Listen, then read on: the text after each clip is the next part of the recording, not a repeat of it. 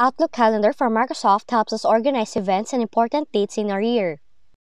Now, when you want to see all of your events in one place, you can do so through a CSV file.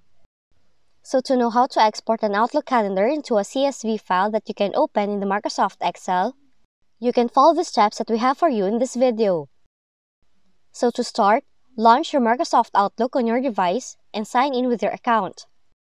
Then, click the File tab, go to Open and Export, and click Import and Export option. Now on the window, choose Export to a File, click Next, select comma-separated values, click Next, click Calendar, then click Next. On the following window, type or browse the location and file name of your CSV file on your computer. And after doing that, click Next, and then select Finish. Now a new window will appear asking you to set the date range, and you have to enter the start and end dates that you want to export.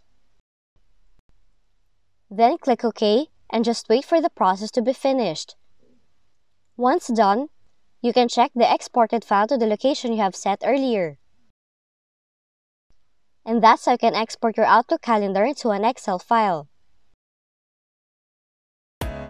If you found this video helpful, kindly like and subscribe. You may also click and turn on the notification bell so you can be notified from whenever we release new videos.